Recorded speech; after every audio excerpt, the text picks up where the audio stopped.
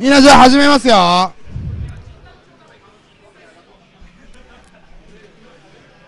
名古屋再始動ボックス9かボックス9通今のもう一回やめてくんないもう一回最初からでいい。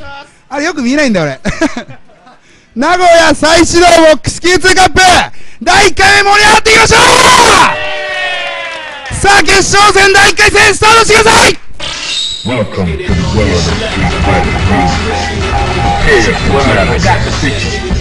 ンピーがギガウラケン先鋒相原12ツーピーがチーム名ツムーンさん小さいカえるな。さあお互いゲージが欲しい。さあこの戦いさすがの10年プレイヤーの僕でも意味がわからない。どう実況するべきか。さあどういう展開になるんでしょうか。さあ使ってしまう相原体育さあこだまするだけ逃げる攻めろ。そういうことなのか。勝ったら逃げるか。さあ傘攻めなきゃいけないらしいぞ。さあまだ攻めなきゃいけない攻めるな裏剣。さあ攻めなきゃいけない傘えるな。さあ逃げる相原。さあさあ裏攻めてる。攻めていいの。逃げるんだねほらやっぱり逃げる。さあ逃げてる。さあ攻めてるおっとそんな EX ライノホンが当たる。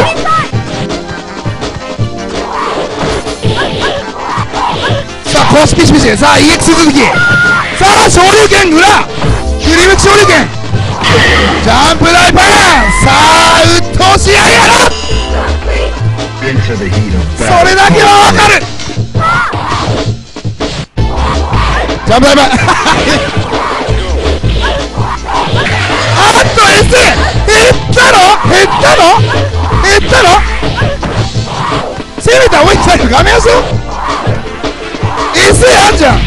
2択拒否。あっと EX 上げ。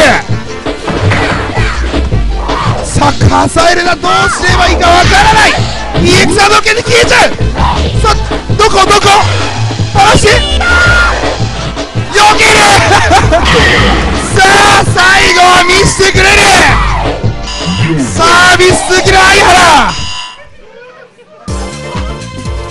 相原狙ってできない。あれはさすが相原10年プレイヤー。さあ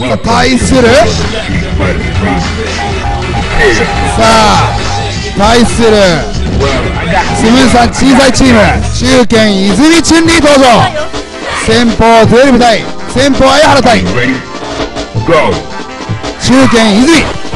さあこれはちょっと見たことあるぞ。さあだから画面端に持っていくのは12。さあ裏剣が静かだぞ。まだ喋れないか。喋れ。ちょっとやっぱり元気がいい。よくわかんない。ダメ。さあゲージが砲力戦たまる。攻めなきゃいけない体力だぞ。さあ伸ばして当てていく。投げていく。画面端伸ばすのか。伸ばさない。さあしっかり逃げる。画面端入れ替えて。さあ歩きしましょうだろう。伸ばす。シャブロー SGCK。 ためらえば負けよ。さあ相原逃げるべきだと攻める。さあ大慶黙る裏剣。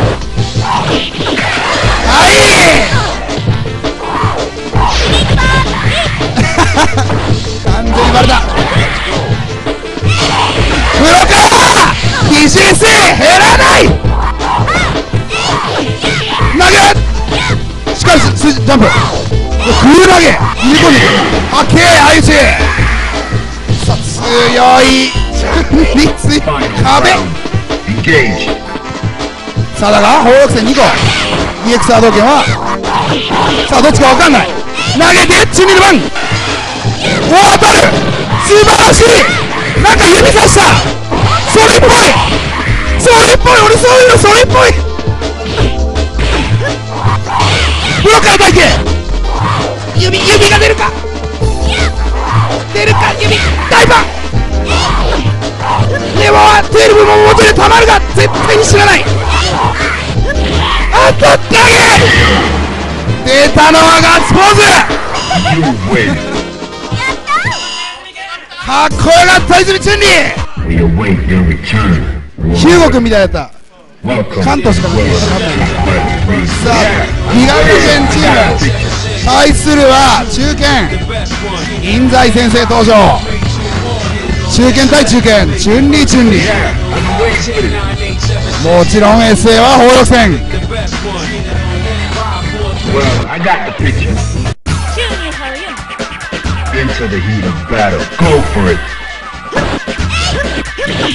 さあ静岡対岡山の対決、チュンリーオッケー。さあ先手を取るなインザイ、元気キックで攻めていく。しかし大パン、お返しの大パン、お返しの大パン投げて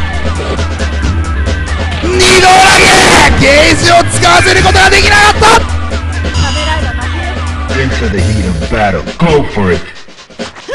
さあ歩いて破断手、しかし大パン、大きい大パン当てない。さあチラシ大きいチラシダメ、投げていく。チラシ合戦、さあ中盤、さあやりすぎたインザイ先生、チラシ放力戦チラシ爆裂逆がギャグ。さあ取り返す一日にこの決めて終盤投げて画面足 2P ゲット。大きい足放力戦がここで出てなぜか当たる。中足前部のチラシを抜く。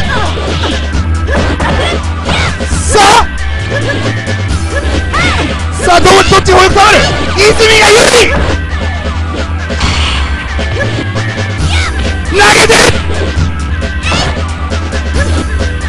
チラシ、あーゴム。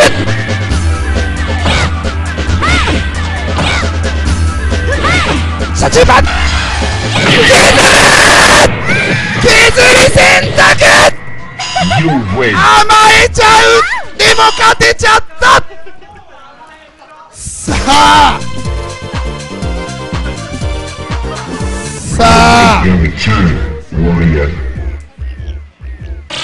大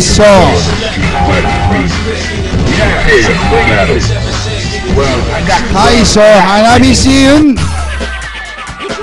さあインザイ先生倒してウラケンを引きずり出すことができるか。来撃ガーギラク中点3。しかし大パンの連携は元気で割り込んでいく。浮いちゃう。これは当たらない。前方者読んで井上元気キックオッケー。さあ放線溜まって大ケレ腰からディープ、おいウラケンが投げた。さあリーチをかけるインザイ先生、バレてるけど小橋大パン補正切り移動上げしていく。さあゲージが溜まってしまう。投げてさあ体型取り下げた投げ、しかし放力線を入れない。発見飛行機放力線も入れない。何を入れる。投げて前足を読んでいる。前方前進。さあ今度は花火番絶勝まで決めて大パン投げ切りゲージが投げてしまう。大型放力でギガウラケン決勝進出。さあ次は人妻ビップ対天魔バース。We await your return, warrior.